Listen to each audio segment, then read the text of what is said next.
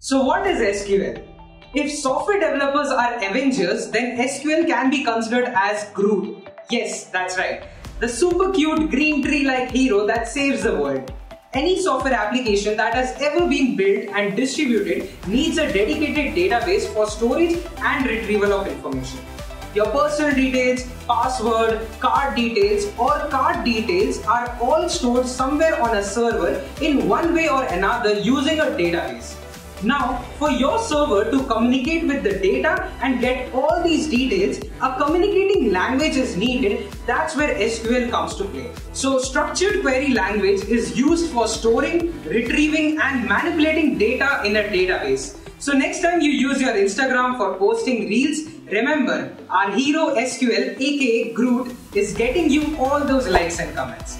That's all for this session. See you all next time.